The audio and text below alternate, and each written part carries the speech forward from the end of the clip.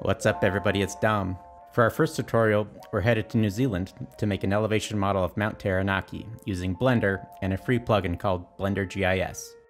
Next, we'll generate the toolpaths in Aspire and make a micro data sculpture of the volcano on the Patriot.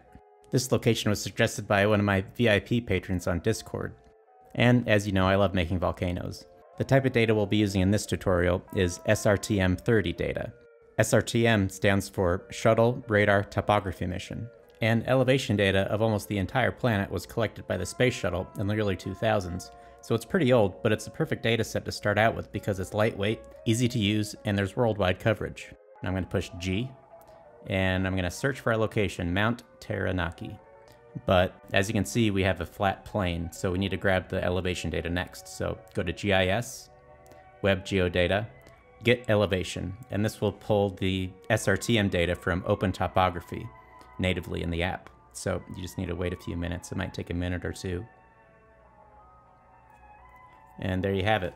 I'm going to get rid of this material and just have it flat.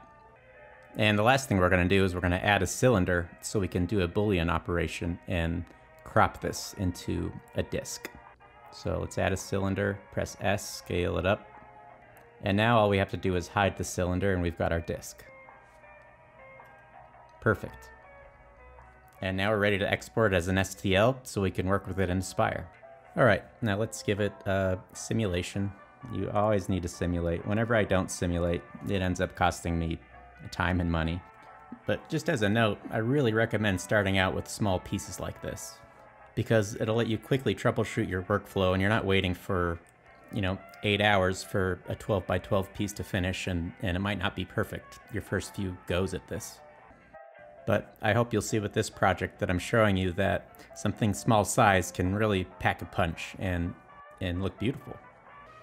Now let's just watch the magic. Start with the roughing pass. And I've got links to all the tools in the description. And normally I wouldn't use this tool for rich light. All right, let's see this finishing pass. Everybody's favorite part, my favorite part. I'm a little bit worried about circular tool marks because of what I was talking about earlier. One thing about data sculptures is they always look best when the light is in a position that mimics where the sun would be. I'm super happy with how this turned out. I cut out an aluminum disc on the Bantam machine just to give it a little bit of weight, and I really like to mix materials.